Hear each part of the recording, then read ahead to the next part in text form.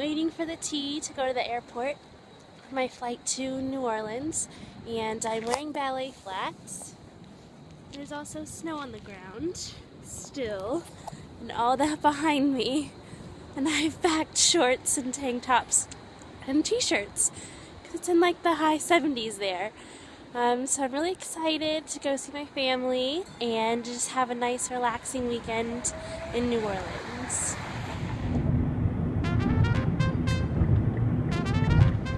There's a really good beignet place in walking distance from the house. Beignets are basically fried dough, powdered sugar on it, a very New Orleans breakfast to get in with coffee. How are they, Anna?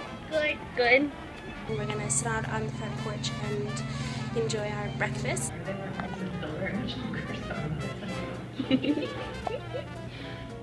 Today there are parades that are gonna go past my dad's house.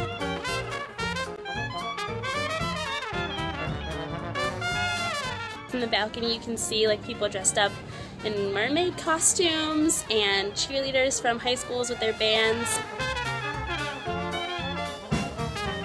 We are walking down Napoleon Avenue to the spot that they go to by a restaurant on the corner where the parade turns, so they slow down to turn, and then that's like the best place to see them and the best place to catch beats. So